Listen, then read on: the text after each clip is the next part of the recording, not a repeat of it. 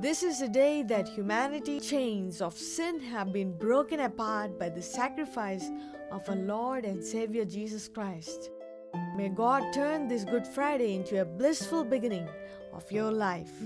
May God fill your life with goodness on this holy day.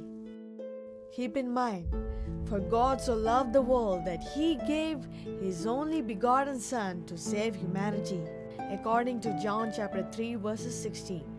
I wish you all a blessed Good Friday with the hope that God's great love will remain unchanged for you.